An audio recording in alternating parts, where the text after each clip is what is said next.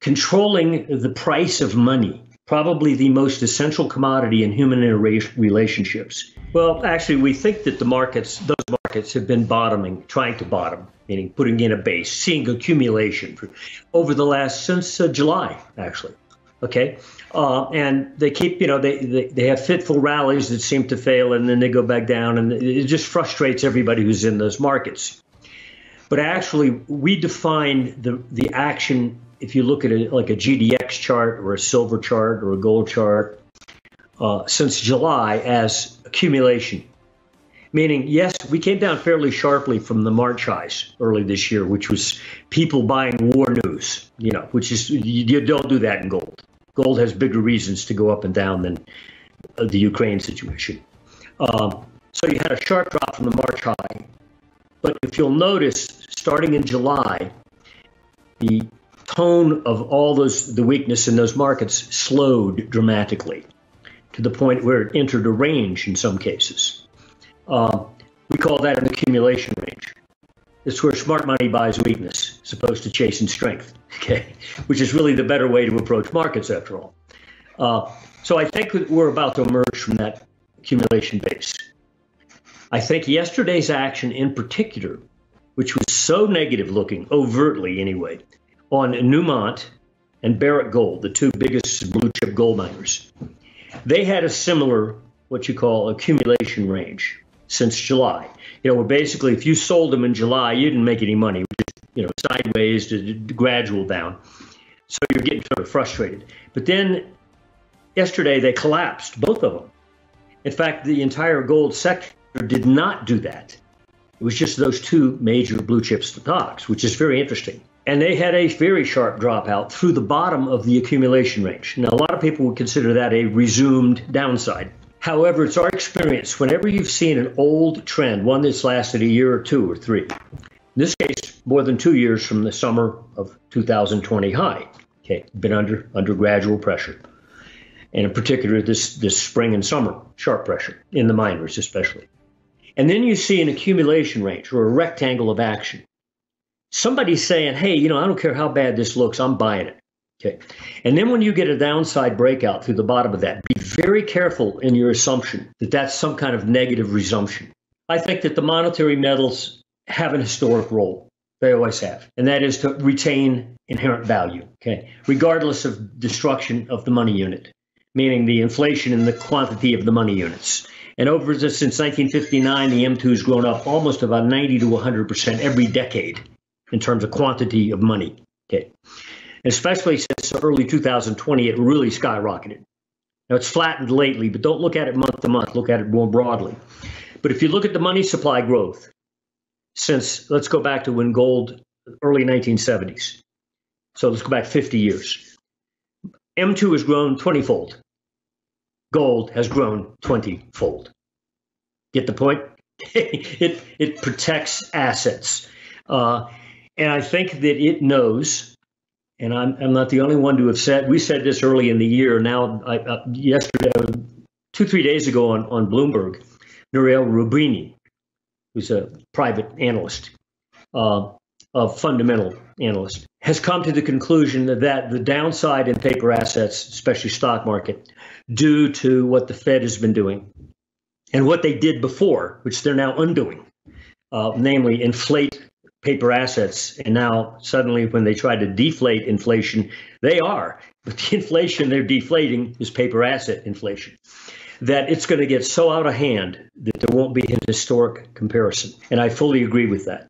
If you go back and look at the 1929 bull market, it was from 1923, 24 lows up to 1929. Go back and look at the 2000 so-called dot-com bubble. Go back to 1994, look at the lows then to 2000. Go back and look at the bear market lows in 2002 in the S&P and then the high in 2007 prior to that real estate.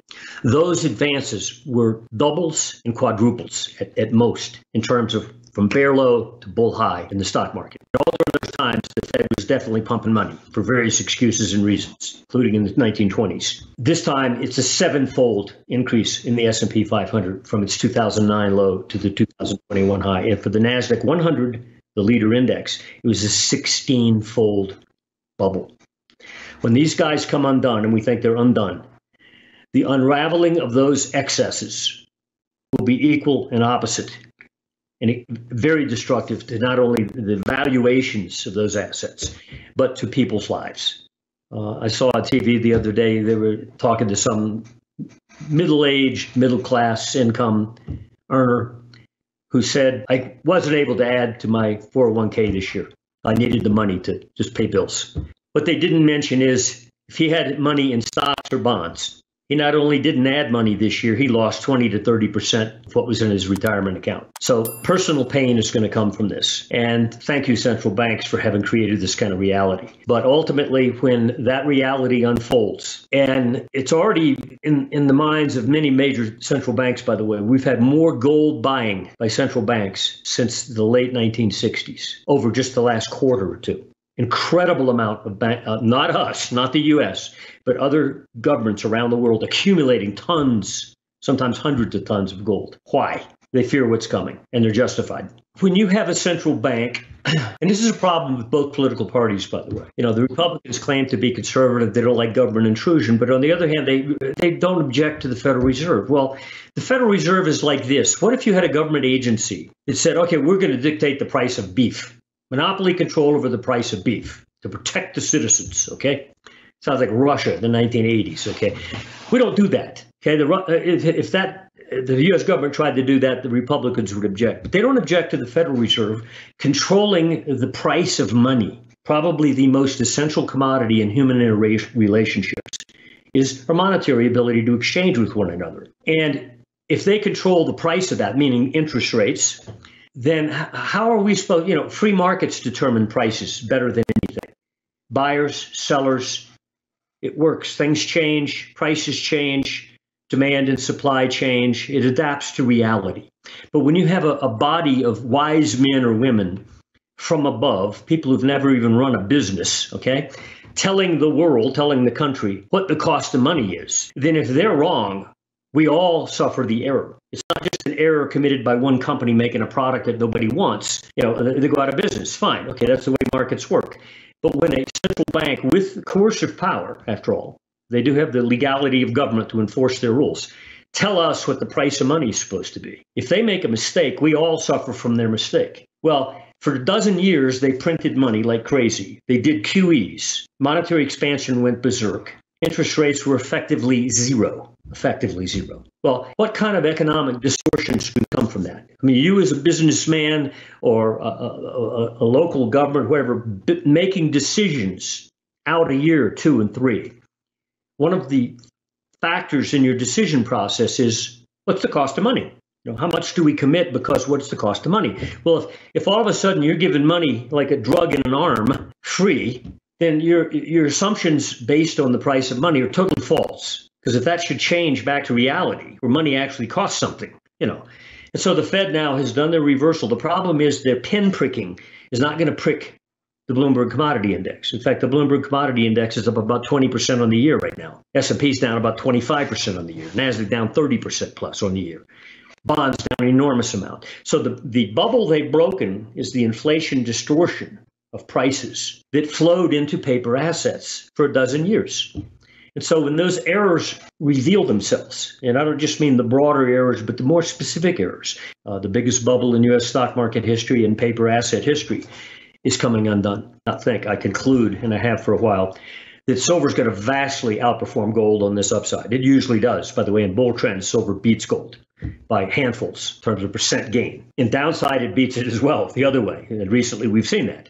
But when that reverses, expect silver to outpace gold. And I think the silver miners are highly likely to outpace the gold miners. We're going to delve into the silver miners in the next week or so and try to pick some of the miners within the category to see which ones look the best. But as far as the upside goes, we come out with numbers. We adjust them weekly because sometimes the numbers will adjust based on a moving average that might change week to week. But gold has a number. One we've already crossed today. It's a 200-day average oscillator structure. It's not the 200-day average itself. It's the momentum structure that is built but when you plot gold in relation to the 200-day average, which is a pretty long average, like 3/4 of a year. Okay, you've crossed that today. You've broken out, and that goes back to March. That trend is broken out above. But there's another number about 0.5% above today's high. If you close a week out above it, monthly momentum says I'm out of here. Okay, so that's the only number we've got waiting.